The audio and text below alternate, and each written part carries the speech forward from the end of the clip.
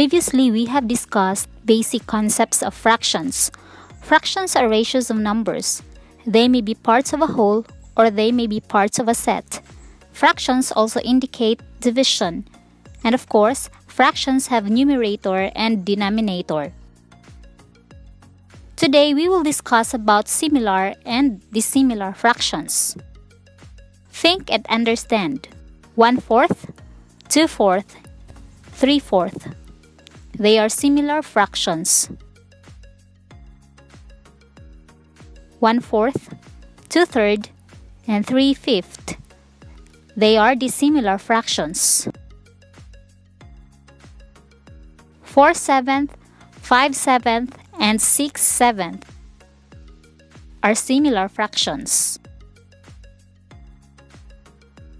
8/10, 5/6, and 3/2 are dissimilar fractions. How do you differentiate similar from dissimilar fractions? Fractions whose denominator are the same are called similar or like fractions. In the example below, the denominators are all 9, and they are all the same. That is why they are examples of similar or like fractions. If fractions have different denominators, they are known as dissimilar or unlike fractions. Such as in the example below, all the denominators are different, and so they are known as dissimilar or unlike fractions. Let's practice. Tell whether the set of figures illustrates similar or dissimilar fractions. Number 1.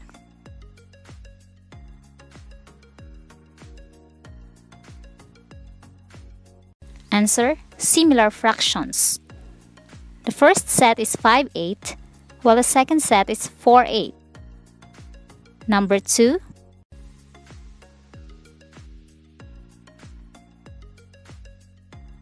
Answer: similar fractions. The first set is 1/3, while the second set is 2/3. Number 3.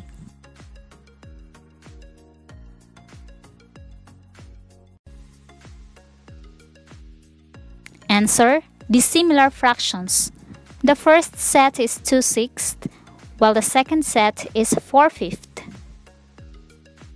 Number 4.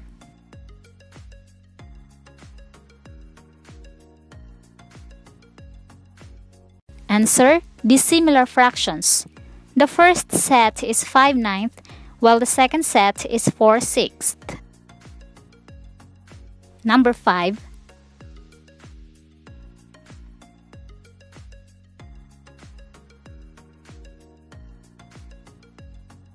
Answer: similar fractions.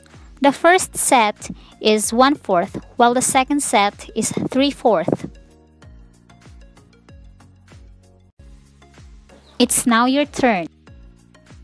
Classify the set of fractions as S for similar or D for dissimilar. Number 1.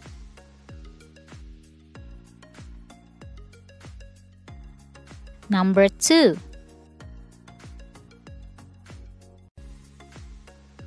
Number 3.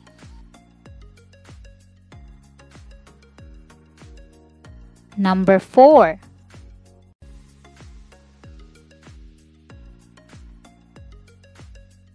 Number 5. Number 6.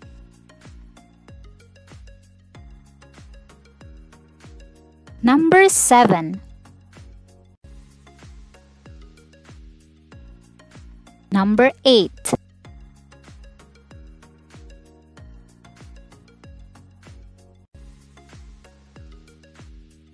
Here are the answers for practice exercise.